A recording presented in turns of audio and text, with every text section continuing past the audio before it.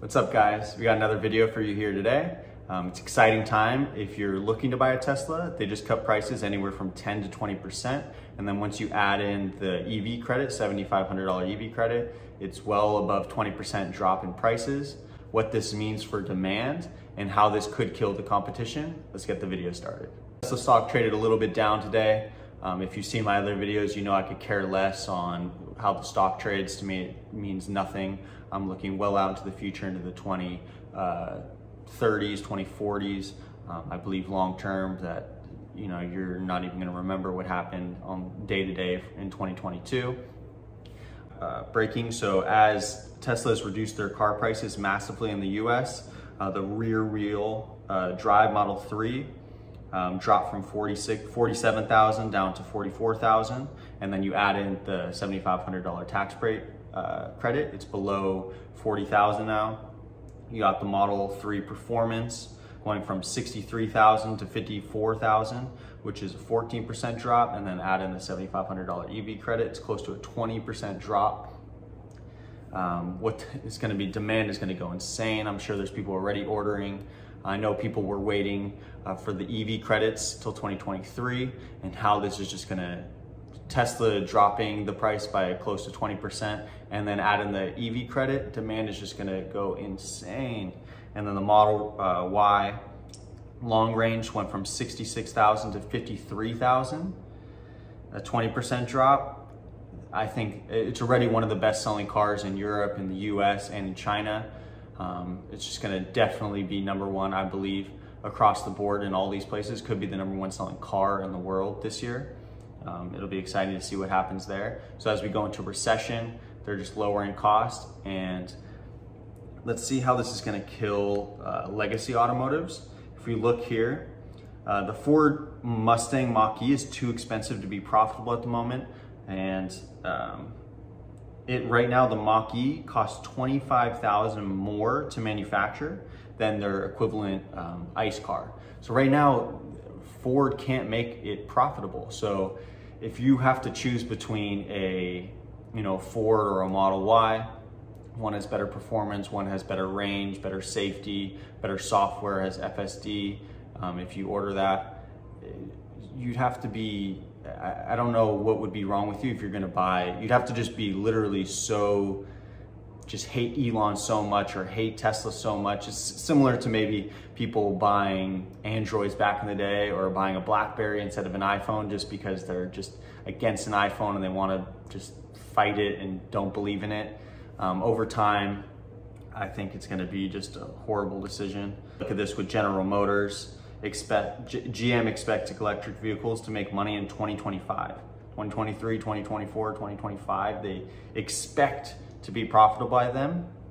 I mean, that's a long time of losing money, and how are they going to compete?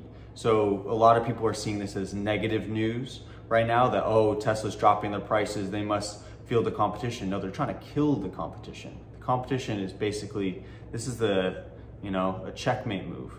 I don't believe, unless incentives get even better, that Ford, GM have a shot. The only companies I believe that could compete slightly just in the EV space will be some Chinese companies. And even then, are they going to be able to compete once FSD comes out? I don't think so. So yeah, this is just a big time move, and going into a recession, lowering your prices by 20%.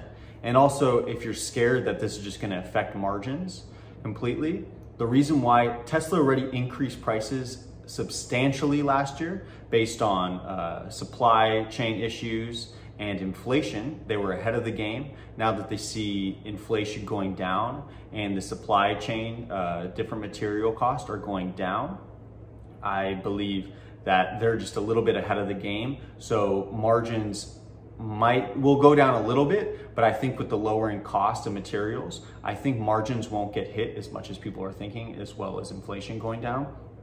And if we look at this tweet from Cathie Wood, supply chain bottlenecks are diminishing. Tesla can cut prices in line with battery cost decline, driving demand while limiting the impact on profitability. And according to Wright's Law, battery costs dropped 28% for every cumulative doubling in unit production.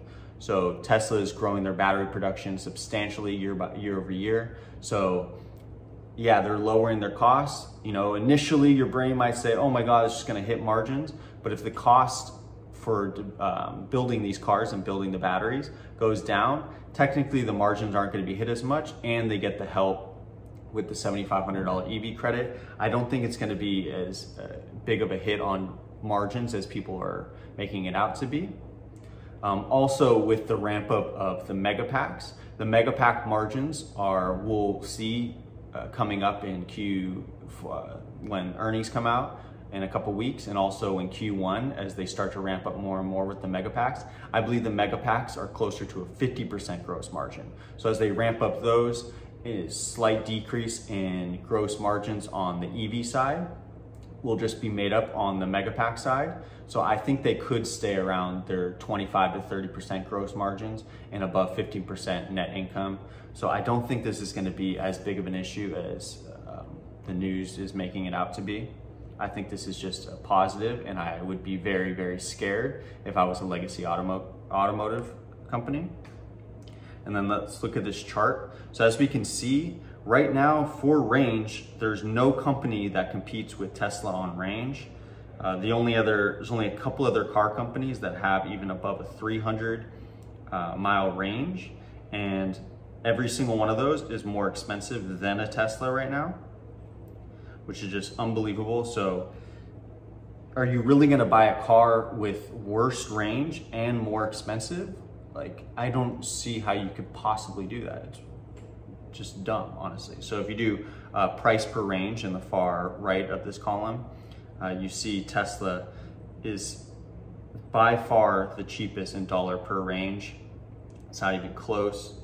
And yeah, and then once you get into software, the charging network, software updates, to me, this is just a checkmate.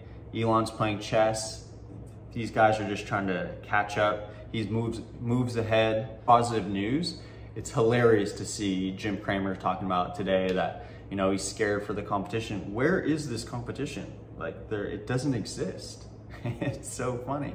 And if the competition does come, they're coming for the EV sector, not FSD. So once they can maybe catch up in EV sales, which I don't think they will, because Tesla's just growing exponentially, and we have the ramp up of Berlin and Austin this year, and the announcement potentially, it's not official. Elon said, you know, it might not be 100% true, but I think they're going to announce a couple more Gigafactory announcements this year. And like you said, it could be in Indonesia and in Mexico. And I think those are two amazing places to get started for 2 new Gigafactories, because I've always been a little nervous with China.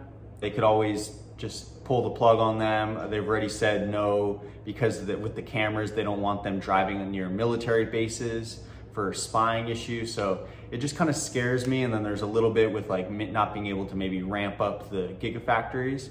And as their middle class grows, cost for employees is increasing. So why not go towards, you know, Indonesia or Mexico? The one in Mexico can sell cars in North America and in maybe Latin America. And then for Indonesia, you can sell to Australia and New Zealand, and maybe even to Singapore and Malaysia. So it expands the company. This is just gonna make Tesla's demand probably too much again. There's gonna be long waits again, and hopefully the ramp ups happen.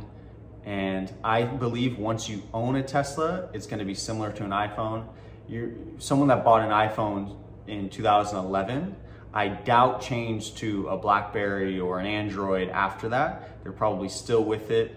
You know, you just realize it's just so much better than what other phone is out there. I think that this is just a huge hit to legacy automotives. It's gonna be very hard to compete, because if these other companies are gonna have to lower their prices as well to compete with Tesla, they're just gonna lose more and more money, which just hurts them even more. I think that this could put out a lot of other legacy automakers. It's a great news for Tesla. If you're looking to buy a Tesla, this may be the best time to buy.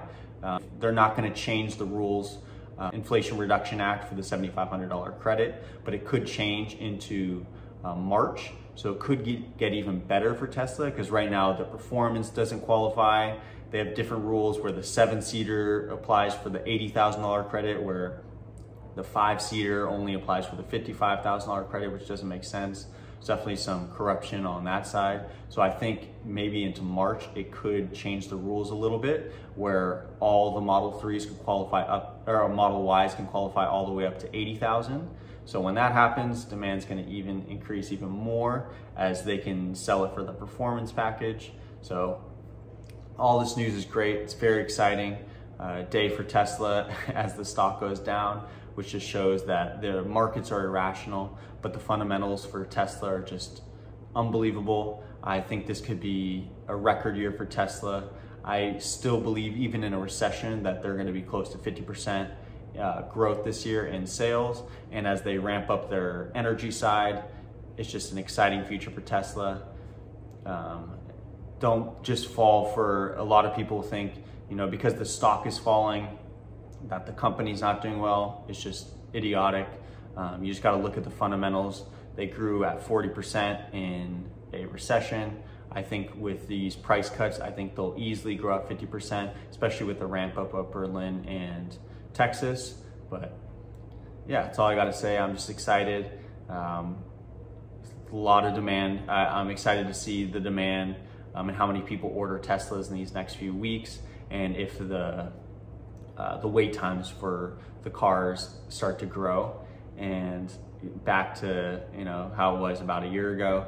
So, but thank you guys for watching. My name is Sean. I'm the Tesla Hyperbole, and see you guys next time.